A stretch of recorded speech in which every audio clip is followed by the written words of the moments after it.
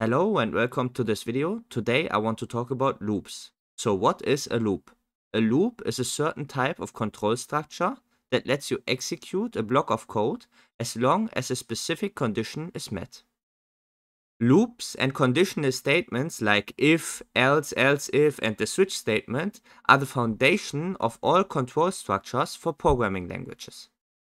Let's start with the while loop. The while loop is a simple loop that just loops through a block of code as long as a specific condition is true.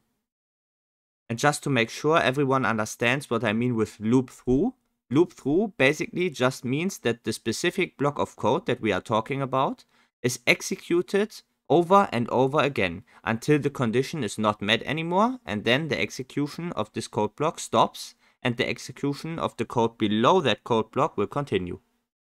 As an example, let's start by just printing the numbers from 0 to 10 to the console. To do that, let's declare an integer and initialize it with the value 0. Now we will write while, an opening round bracket, followed by the name of our just declared integer variable, followed by ++. And remember, that means that we are using the postfix operator, and the postfix operator is returning the value before the increment. That means for the first run, it is returning 0, even though we have already incremented our number to 1. Okay, even though the number is 1, it will return 0 because this is the postfix operator. Okay, let's write the rest of the condition, and the rest is smaller than 10 and a closing round bracket. So why smaller than 10? Yeah, obvious, because we want to print the numbers from 0 to 10. Now let's define a code block here with an opening and closing curly bracket, and between those two brackets, so in our code block, you can write as many commands as you wish, and all of these commands will be executed over and over again until the condition above is not met anymore. Okay, let's write our debug log call in here, and I want to go over this one more time. So it will start with the while loop, the condition will be tested. If it's false directly, then the code block below will not be executed even one time. That means the code block below can also be executed 0 times if the condition is directly false. But for now the condition is true, so the code block below will be executed the first time, and then it will check the condition again. In the condition we're using our number ++, that means our number variable will be incremented. So then the condition will be checked again, and it will be checked 10 times, and after the 10th time it will be not true anymore, and then it will leave the while loop and the code block below will not be executed anymore. But before that the code block would be executed 10 times. Okay, let's execute this and try this out. We are expecting the numbers from 1 to 10 to appear in the console, and let's see, and as you can see, it is printing the numbers from 1 to 10 in the console. But if you remember correctly, our goal was to print the numbers from 0 to 10 to the console. That means we could just change our variable and just start with -1. That would be an easy solution, yes. But I want to use this opportunity to show you the next kind of loop, and that's the do-while loop. The do-while loop is basically the same as the while loop, but with the small difference that it will execute the code block once before even checking if the condition is true or not. After that, it will continue to the while loop, and the while loop will execute the code block over and over again until the condition is not met anymore, just like the normal while loop would do as well. That means, if you remember correctly, I told you the normal while loop can also be executed 0 times if the condition is not met at the beginning, but the do-while loop will always execute the code block at least once. So let's change our while loop to a do-while loop, and like that it should be printing the numbers from 0 to 10. That means it should print the number 0 as well, because the code block will be executed one time before it will check the while condition and also execute the number ++ inside the while condition. That means 0 will be printed before we execute the first number ++. So 0 from 10 should be visible in the console. Let's execute this and try it out. And as you can see, the numbers from 0 to 10 are visible in the console. Perfect. Now let's take a look at the for loop. The for loop is a loop that uses 3 statements inside the head of the loop. The first statement is executed only one time before the execution of the rest of the loop and the code block. The second statement defines the condition for executing the code block inside the loop. And the third statement is executed every time after the code block was executed. Each of these 3 statements can be left empty, but you still need to write the semicolon after the first and the second statement. So you can't leave the semicolons, but you can just write nothing and the semicolon, then nothing and the semicolon again. And behind the second semicolon, you can also write nothing. So you can leave all of these 3 statements empty, but you can also just leave 1 or 2 of these 2 statements empty. In case you leave the second statement in the middle empty, then you have an endless loop. Sometimes a programmer wants an endless loop and wants to break it with the break command or exit the program or just return the function with the return command. And I show you the break command later, but basically why you need this is sometimes, for example, you want to do a task an endless amount of times and only if the user, for example, presses a button, the task should be interrupted. In case you do the opposite and only put something in the second statement but leave the first and the third one empty, you have a loop that is pretty similar to the while loop, because basically you just have a condition and the loop will run until this condition is not applying anymore. So basically that's exactly like a while loop. You can put anything in the first and third statement that you want, or you can leave both of them or one of them empty. But what most programmers like to do is put a declaration in the first statement, so they declare a variable, the counter variable normally, and in the third statement they normally put the increment or the decrement of the variable. I also like to have the decrement or the increment inside the condition, so inside the second statement, but this is not so common. Let's recreate our scenario from before using a for loop, and this time we will cheat a bit to write the 0 to the console as well. To do that, write for, an opening round bracket, and a debug log call on our number variable. Number is still 0 at the beginning, and statement number 1 will be executed before entering the loop. That means our number variable will be 0 and 0 will be printed to the console. Then we will write a semicolon, and statement number 2 will be number ++ smaller than 10. We will write a semicolon again, and statement number 3 we can leave empty. And then we will write a debug log call inside our code block for our for loop. Okay, let's execute this, and as you can see, the numbers from 0 to 10 will be printed to the console. Now let's change our for loop to one of these classical for loops that most programmers are using. To do that, let's remove our declaration of number, and we will put it inside the first statement of our for loop. The second statement, the condition, we will remove the ++, so there is no incrementation in our condition anymore, and then we will write an smaller than or equals 10. Then in the third statement we will write our incrementation of number, and then inside the for loop we will still have the debug log. Let's execute this, and as you can see, it works exactly like the example before. A classical use case for a loop would be to loop through an array. Loop through an array means to use all the values inside the arrays for some calculation or something else. For example, it's also okay to print all of these values to the console. That would be looping through that array. Okay, let's use our for loop to loop through our fruits array that we created in the last video. Okay, let's start. Remember, every array has a .length attribute, and inside this length attribute is saved how many values are inside the array at this moment. So let's change our condition here to numbers smaller than fruits.length.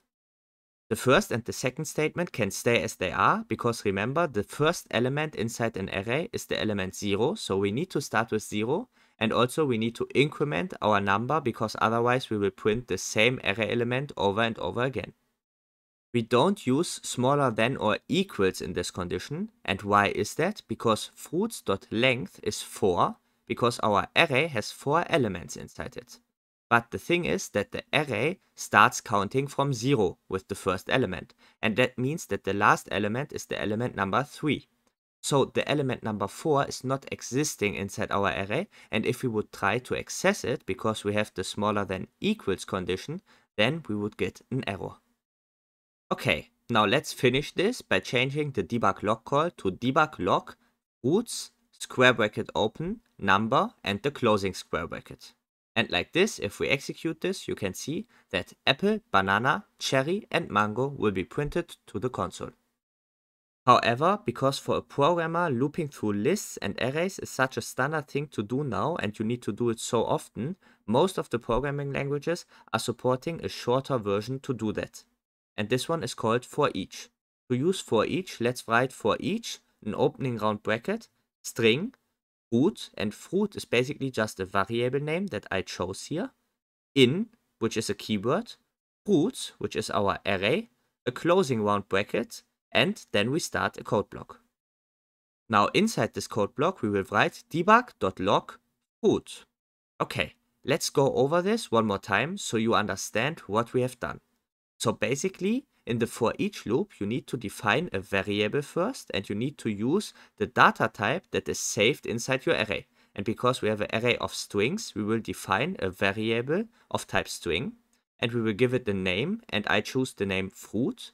And then every time the iteration goes one more iteration through the loop, it will get one variable or one value out of our fruits array, and it will save this value inside our temporary variable fruit, and then we can use this variable inside the code block below. And we will do this by writing debug log fruit. And if we execute this now and check the console, you can see that apple, banana, cherry and mango got printed again. And if we double click on the line here, you can see that it got printed by our for each loop. Next, I want to talk about GOTO and labels. Basically, GOTO is based on something that was available in very low-level programming already, because in assembly you had the jump instructions, which were very similar to GOTO. With GOTO, you can basically tell the program to go to a specific label that you defined before and start the code from there. Okay, let's use GOTO for the same example that we used before, where we print all fruits in our fruits array. To do that, let's declare a label. We do that by writing a label name that we can choose and a column after that. Okay, and before that we need to declare our number variable. Then, directly after the label, we can do our debug log. Then we increment our number. And after that we need to do a if condition where we check if number is smaller than fruits.length.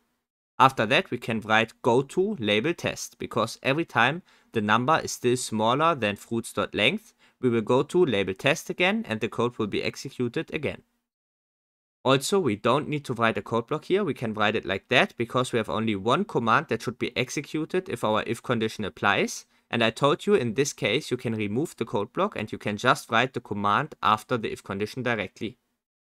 Let me explain you one more time how this works. You write the GOTO command, and behind the GOTO command you write the label that you want to jump to. And then the execution of the program will jump to this label that we defined before and will continue the execution of the program from that label on. That means the next step will be debug log again. Okay, let's execute this, and as you can see, our fruits got printed to the console just like we expected. GOTO is very unpopular in the programming world, but I think that's complete bullshit. You can use GOTO exactly like you use everything else, but the only thing is they have some valid reasons why it's unpopular, but the valid reasons are basically if you are using something completely brain dead. But you never should use anything brain dead while you are programming, so this should also apply for everything else, and I think you can use GOTO if you do it with brain and if you do it sensefully in the right context. Because some of the problems with GOTO do actually make sense, but if you keep them in mind, it shouldn't be a problem if you use them, because you will keep them in mind and you will check that it's not applying when you program with GOTO. So basically, what the problems are is, first of all, if you use GOTO, you can use GOTO many times to the same label, and then if you end up at the label, you don't know from which GOTO you came. And also, the second thing is, if you write a GOTO to any label that is way above in your code, you don't know where it is and you need to start searching for it. But normally, you shouldn't have super long code anyways. Normally, you should capsule your code in some functions and it shouldn't be very long. So normally, it should not apply that you have such a long code where you need to search for the label. Next, I want to show you break and continue, which are basically go-tos as well, but they don't get hated because they have a clear direction. For example, break can only go from the inside of a loop to the outside. But anyways, in my opinion, it doesn't make sense to hate something that is based on something else. So basically, if you don't like GOTO, then you shouldn't like break as well. Because if you like break, that basically proves that there are some senseful things that you can do with a GOTO. But anyways, people are stupid sometimes. Let's talk about break and continue. So let's start with the easier concept first. So basically, break will just end a loop early. So you have a condition in your loop, for example, that is checking on some special case to occur. And if this case occurs, it will just end the loop early and it will continue after the loop. So let's revert to the for each loop that we had before, and let's do a if condition inside the for each loop that checks if the fruit is banana, and if that's the case, we will break and we will end the loop. Now let's press start, and as you can see, only apple and banana got printed to the console, but cherry and mango didn't get printed because the loop got ended early. The next thing that I want to show you is continue. And basically what continue does is, if I use the continue command inside a loop's code block, everything below that continue command inside the code block of the loop will not be executed for this iteration anymore, and the command will jump to the next iteration. And then the code block will start from the beginning with the next iteration, and yeah, the code will be executed. But for this iteration, everything below the continue will not be executed and it will jump straight to the next iteration. Now to try this out, let's declare an integer variable called number above our loop, and let's increment this variable inside our loop. And if we use the if condition, so if the if condition applies, we will not use break anymore. We will switch our break to a continue, and to do that, just write continue like we wrote break and write a semicolon after that. But below the if condition, we will do another debug log, and this time we will debug log number. And what we should see is that if the value of our fruit is banana for this iteration, then it will continue, and that means it will jump to the next iteration and it will ignore the debug log of number. And as you can see, when we start the program, apple will be printed. Below apple, there will be the number 1 printed to the console, but after banana, there will be no number printed to the console. After cherry, there will be the number 3 printed to the console because the increment happens before the continue. That means the 2 got incremented to a 3, but it didn't get printed because the continue iteration skipped the rest of the code block and directly jumped to the next iteration. And after mango, you can see the 4, so everything works as expected. Okay, and last I want to talk about these haters of GOTO or some other stuff in some programming languages, okay? And my opinion on that is that this is bullshit, okay? Just use whatever you like and whatever makes sense in this scenario, okay? Don't hesitate to use GOTO or some other stuff that is hated by some of the programmers just because they are themselves too stupid to use it in the right manner, okay? So just use whatever you want, but make it in a way that the code is performant, because performance is very important for games or from everything else. Always important to keep performance in mind. Use it in a reasonable manner so it makes sense. Use it in a way that you and your partners that are working on this code can still read it 1 year later and understand it, okay? And don't need like 1 hour to read the whole code or to understand the whole code. Okay, and use it in a safe and consistent manner so your code don't produces any bugs, so your code is reliable and it works properly every time. And if you follow these guidelines, I see no problem in using whatever the fuck you want for your program. Welcome to the end of this video. Hit the subscribe button to stay updated. Also, if you need some high quality assets for your game or like our channel and want to support us, feel free to check out our assets at the Unity or Unreal Asset Store. You'll find the link to our store pages in the description. I hope you learned something new and see you next time.